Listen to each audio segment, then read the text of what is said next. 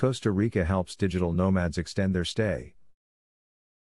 Digital nomads from the United States, Chile and Portugal highlight the advantages of living and working from Costa Rica. They mention natural beauty, the gift of its people and the country's superior management of the pandemic against COVID-19. Their stays are for months and some add another year, thanks to the extensions granted by migration and foreigners.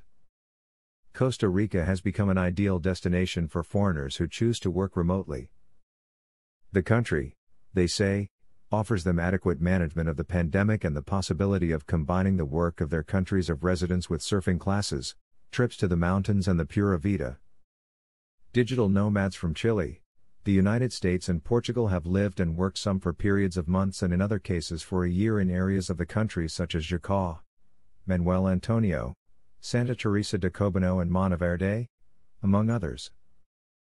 This experience could soon attract more people who do not depend on a fixed location and use technology to carry out their work, as currently the deputies of the Legislative Assembly are analyzing project number 22215, law to attract workers and service providers to the country for remote services of an international nature. The Portuguese Viviana Gomes Lopes, financial and strategy director of a consultancy in Mexico, thinks that if you like surfing and nature, Costa Rica is the ideal place. In the first instance, it is an incredible country, said Gomes Lopes, who lived in Santa Teresa.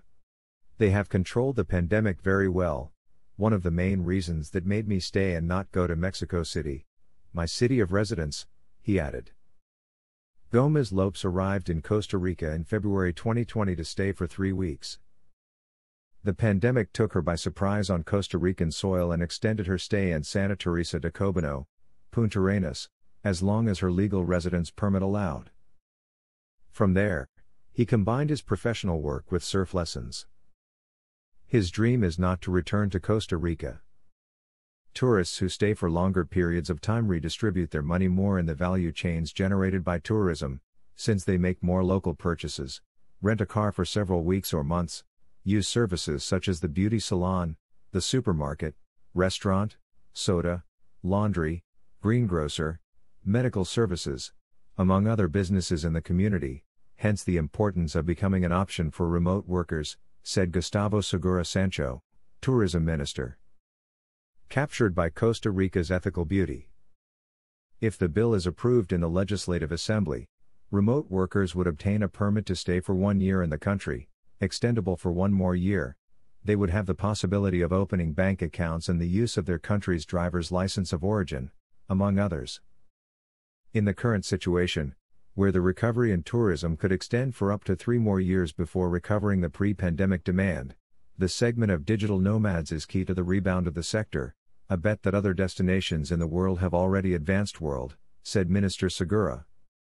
For her part, Megan Kennedy, head of the country office of the Salina Accommodation Company in Costa Rica, explained that the concept of digital nomad has been part of this chain since its inception, since they have always had areas equipped for work and with sufficient Wi-Fi connection capacity, which has allowed them to experience an increase in the number of guests from all over the world who come to work remotely from Costa Rican soil. We are amplifying the speed of the internet, creating more private places for work calls, as well as co-working areas. The benefit for Costa Rica is obvious because people are going to come to live here, to buy their food, their clothes, to rent a car, participating in the economy while continuing to work, Kennedy said.